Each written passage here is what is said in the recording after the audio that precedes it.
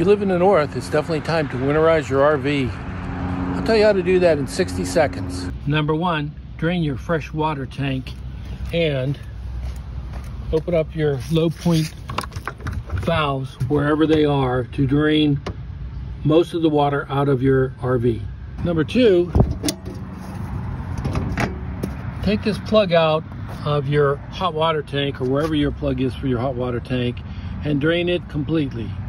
And also bypass the hot water tank. You do not want antifreeze going through your hot water tank.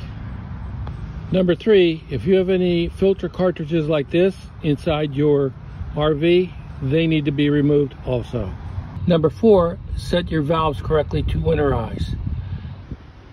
Number five, you're going to use this hose to draw up the antifreeze from the bottle into your freshwater system. On my freshwater intake, if you notice, there's a conical shaped washer that needs to be flipped around so that it's pressing inward.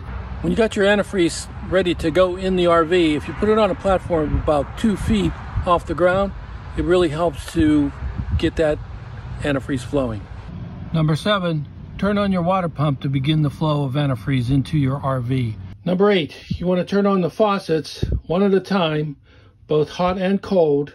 Number nine, when you're done running your antifreeze through your faucets inside, don't forget the outside shower. If all else fails, use this hand pump.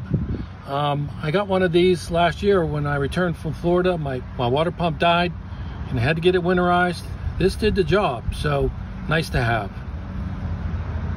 Hope that was helpful to get your RV winterized. Happy camping.